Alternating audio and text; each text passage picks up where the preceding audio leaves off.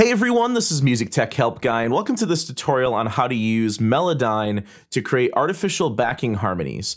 You can use this for vocals, or you can use this for some instruments. Obviously, it doesn't work on all instruments, nor does it work on all vocals, but I find it a really cool way to create harmonies on the fly and experiment with harmonies based off of a lead vocal. Now, I'm not saying that this is any better or worse than simply learning the harmony and singing it in on top of your lead vocal or underneath your lead vocal. I'm not saying it's any better than that or any worse than that, really. It's just different, and it gives you a very specific harmony sound that's very, very in time and very aligned with the original lead vocal, because it is a copy of the lead vocal that has been pitch shifted in different ways. So it's a little bit different than just stacking vocal harmonies on top of what you have. I also find it incredibly useful when you use it in conjunction with real harmonies. You create artificial harmonies and real harmonies, stack them together, and you get this kind of really cool, thick sort of chorus, almost choir-like sound. Let me play a little bit of the session that I had in my Logic 101 series that I just finished up. A lot of people were asking how I did that, and so I'm going to use the exact same session to demonstrate that. With every turn I seek an answer to the best. These wasted days with you, been putting myself last. But all that's gone, and never again will I be torn. So I pulled off all of the vocal effects other than EQ and compression, and I also turned off all the mastering plugins. Let's just solo out the lead vocal and the artificial harmony in the first verse. With every turn I seek an answer to the past. These wasted days with you, been putting myself last. But all that's gone, and never again will I be torn. So you can hear there's a combination of harmonies above and harmonies below, and they're all derived from the lead vocal. So it helps if you've already tuned up your lead vocal, which I already have in this recording. So what I'm going to do is I'm just gonna solo just the lead vocal. I'm going to duplicate the lead vocal by clicking here, and I'm going to hold Option and pull down a copy of that region. So we're just dealing with basically two lead vocals now. So before any effects that I have on the track, I'm going to put the MELODYNE plugin on the copy. So I'm going to call this Vocal Harmony, because this is the track we're going to create our harmony on. So before our first plugin, you always want to put MELODYNE first in your plugin chain, because you don't want to run any of the effects through MELODYNE. You want to run just the raw vocal into MELODYNE and then put it through all of your effects. So we'll go to Ceremony, we'll go to MELODYNE. All right, so I'm using the MELODYNE Studio version. This pretty much works with all of the versions of MELODYNE. It's a matter of certain tools being left out in some of the cheaper versions. Like, for instance, since some of the cheaper versions of MELODYNE, you don't get the pitch modulation tool, which is going to be really helpful to pull down the vibrato in our harmony, but you can still create basic harmonies even with like the most basic version of MELODYNE. So what I'm going to do is, now that I've got my MELODYNE plugin on that vocal track, I'm going to just solo that one out, and I'm going to hit transfer up here, and I'm going to make sure my playhead goes before the first phrase. I'm going to let this play through the whole verse, and what this is going to do is it's going to print the audio data from that verse into the MELODYNE plugin. So I'm just going to hit play, and we'll listen to it through. With every turn I seek an answer to the past. These wasted days with you, been putting myself last. But all that's gone, and never again will I be torn. Between the wall and you and me, a bridge that must be burned. All right, there we go. It's automatically switched to monophonic detection, meaning one note at a time. If for some reason it starts breaking things up into multiple notes, go up to your algorithm up here and go down to melodic and choose that as your starting point for the next transfer. So as you can see, MELODYNE's automatically tried to extrapolate the key of the song, C minor, and it's correct here. I will say that MELODYNE is not perfect. It doesn't always get the key correct. In order to do this, it helps to have a little bit of basic knowledge in MELODYNE. So I'm not going to go through the basics. I have another video on that if you want to watch that. It also helps to have some knowledge of scales and keys, which I'll try to touch on a little of that, but that would be a topic that's way too far out there for this short video. So I'm just going to set my cycle arranger on the very first phrase. And we're going to do this phrase at a time. So let me solo my lead vocal and now my harmony track, and you're just going to hear both of them playing at the same time. With every turn I seek. So all you're really hearing is you're just hearing two of the lead vocal playing in unison. So if I were to drag over these notes and pull them up or down, you're going to hear them in harmony. With every turn I seek an answer to the past. Now it doesn't sound great because we're just basically creating parallel harmony. We're not staying within the key of C minor when you just haphazardly drag things up and down. The other thing is you'll notice that in my original harmonies that I created, I don't use every single word of each phrase for the harmony. In some points I drop out vocals, and I find this a really good technique to kind of just not make it sound one-dimensional. You know, I don't necessarily need a harmony on every single word I'm singing. With every turn I seek. So in this one, I just put it on turn I seek. Every turn I seek. So you can actually drag over notes that you don't want and hit delete. And now it'll just start at turn I seek. Turn I seek an answer to the past. An answer to the past is in there as well. There's a little noise here, so I'm just going to delete that. It's me just breathing. You'll also notice here the word past. It's actually two notes, and the line in the note there, the blob, whatever you want to call it, is showing us that. So we can actually double click to split this up into two different notes. Now, in the original, this first turn I seek was actually lower. I find the best way to harmonize is to start by harmonizing up or down by a third within the key. You can also do fourths and fifths. You can also do sixths. For this first phrase here, I'm actually going to pull this down a third within the key of C minor. So I have the starting note of F here, and I want to move down 3 notes in the key of C minor. Well, if you know the key of C minor, the notes are C, D, E flat, F, G, A flat, B flat, C. So I'm going to drag over all of this and go down 3 notes. So the next note down in the key of C minor is E flat, then D. And let's see what that sounds like. With every turn I seek. Now notice that one of the notes is outside of the key of C minor, this E here.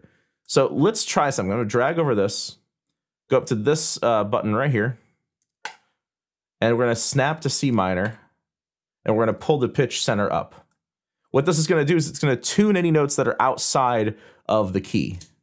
With every turn I seek. All of a sudden it sounds a lot better because we're conforming that harmony back to C minor and not a parallel harmony anymore. An answer to the past. Let's try it here. But this time, instead of going down 3, I'm going to try going up 3. So starting on a reference note of C here, I'm going to go up to D and then up to E flat within the key of C minor. Now, if you're not great with scales and keys or music theory, go print out a scale chart. You know, I'm sure as long as you know how to read basic notes on Google, you can just go find a chart, I'm sure, somewhere with like every single scale and key on it to help you. So I'm going to drag over all this, and let's snap this to C minor now. With every turn I seek an answer to the past. Now that didn't work out so great. Sometimes it works, sometimes it doesn't. This note, instead of going down to F, I really wanted it to go up to G. These notes ended up going down to C instead of going up to D, so I'm going to move them up.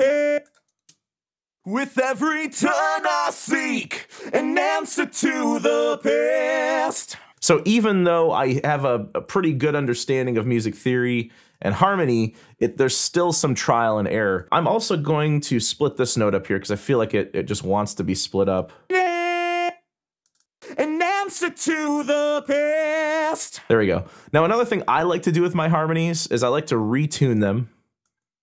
And then I also like to lower the amount of vibrato in the note. And the way you can do that is with the pitch modulation tool that I talked about earlier. Now, if you're using one of the cheaper versions of MELODYNE, you're not going to be able to do this, but I like to just lower this down just a little bit, and sometimes I'll just double click on it and make it completely flat. Sometimes it works, sometimes it doesn't work. It depends on the genre. For rock music, I don't want it to be completely flat. That might work for pop music or EDM. So let me pull this down to like 50%. And you can see the amount that you've tuned it right up here. So let's listen to this first phrase now. With every turn I seek an answer to the past. Cool. So let's move on to the next phrase here. These wasted days with you, been putting myself last. So maybe I just want been putting myself last to be harmonized, so I can delete the notes that I don't want. Been putting myself last. So I'm going to drag over all these, pull them up a third within the key. Been putting myself last. And you'll notice that you'll find a pattern sometimes. Like here's that F sharp that if I try to retune this, it's probably going to tune it down to F again. Let's pull it up to G, similar like we did before. Here's these D flats that don't belong in C minor. Let's pull them up to D. So let's give this a shot now. You been putting myself last. Okay, those last two notes don't really sound great. So sometimes moving up or down a third consistently doesn't always work. So let's try making these notes resolve on C, the key of the song. You been putting myself last. So sometimes you have to switch to fourths or fifths, So that's basically what I've done here is I've just by trial and error, I've chosen a different note because it just didn't sound right. So let's go back and we will use the pitch modulation tool. Tune that down to 50%. A lot of times I'll do is I'll wait for the very end. I'll hit Command A and I'll do the pitch modulation on all of the notes all at once. But just for this tutorial, I'll do it this way. So let's move on to the next phrase. But all that's gone, and never again will I be torn. So the never again will I be torn. I think it's just again will I be torn actually is the part that I want. It's gone, and never again. Yeah, so on again of never again. Again will I be torn. There's a couple notes here that need to be broken up. So let's do that. Again will I be torn. This needs to be broken up as well. So this resolves down to C. Kind of a rule of thumb is when you have a phrase that resolves down to the tonic note of the key, you can kind of go up a third and it'll usually work. If you have something that resolves on the third of the key, you may want to try resolving or try harmonizing down a third. But that's just a quick little rule of thumb. It doesn't always work that way. So let's pull this up a third. Once again, I got these F sharps. Let's make those G naturals. And everything else looks okay. Let's retune this little phrase here. And then we'll apply our pitch modulation to it once again. There we go, 50%. Again will I be torn. Let's listen to that. But all that's gone, and never again will I be torn. So the very last phrase. Between the wall and you and me. I think it's on you and me, yeah. So between the wall is taken out. And you and me. I'm going to separate that note. And you and me. I'm also going to take out the and of you and me. It'll just be you and me. You and me. So this is one where it ends on a third, the E flat, the third note of C minor. So let's try pulling this down. B. Let's pull our E down to E flat. Let's retune this little sequence here. And let's pull the pitch modulation down. Now, sometimes you'll find weird stuff like this. You and me. You and me. You may want to go in here and cut this note up. See if that works a little bit better. You can also join notes back together if you hover over the separation and double click. So that may help this phrase a little bit. Let's retune that. And let's try that again. So I'm at 52%. On this last note, let's use the pitch drift tool just to level it out a bit. You and me. By itself, sounds a little robotic, a little weird. And then with the lead vocal. Between the wall and you and me, a bridge. And then just our very last phrase here. a bridge that must be burned. That ends on C, so let's try rolling this all up a third. The D flat can become D, the G flat can become G, and I'm going to separate this note and get rid of this little bridge. Bridge that must be burned. Yeah, so just bridge that must be burned as opposed to abridged. And sometimes I find little scoops up and down at the end of notes. You can get rid of those too. They just add extra noise to the signal that we don't necessarily want. So let's retune this. Let's change its pitch modulation. There we go. Bridge that must be burned. So let's listen to the whole thing now, the whole harmony. Let's see what it sounds like. One of the things I like to do with harmonies, obviously I want the harmony to be lower than the lead vocal, so I'll pull down the volume a bit. I'll also pan it off a little bit to the left or to the right. And I'll also change up the EQ on it. You can see I've got a pretty high-end boost here. I don't want that in the harmony. I really want the harmony to be pretty flat with the low end rolled out and actually some of the high end rolled out because it helps to disguise the fact that it's an artificial harmony a bit. So let's listen to this a cappella, and then I'll play it back with the whole song in.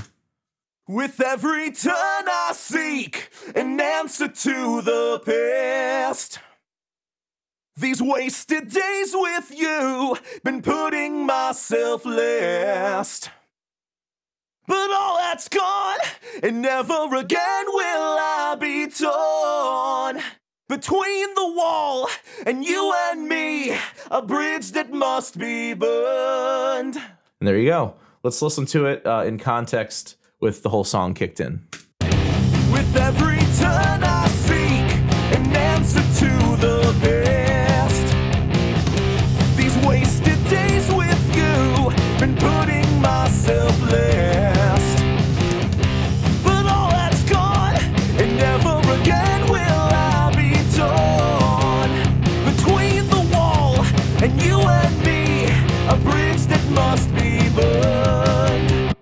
All right, so that is my tutorial on creating backing harmonies, artificial backing harmonies in MELODYNE to harmonize a lead vocal without actually having to go back and re-sing the harmony. Again, like I said before, I want to stress that this is not necessarily a better or worse way of doing this in comparison to just singing the vocals in. It's really up to the style of the song, the genre of the song, and the feel of the song. You can also kind of go crazy with this. You can triple your lead vocal and try to create two different harmonies and then pan them left and right. You can create 4 harmonies. The only problem you'll run into is the further you shift these notes up or down, the more glitchy they're going to sound, the more robotic they're going to sound. One quick thing you can play with to try to normalize the tone is you can play around with the Format tool if you have a version of MELODYNE that supports this, and you can pull up or down the formants to make the vocal sound a little deeper or a little brighter. So if you have, say, a harmony that you've pulled up,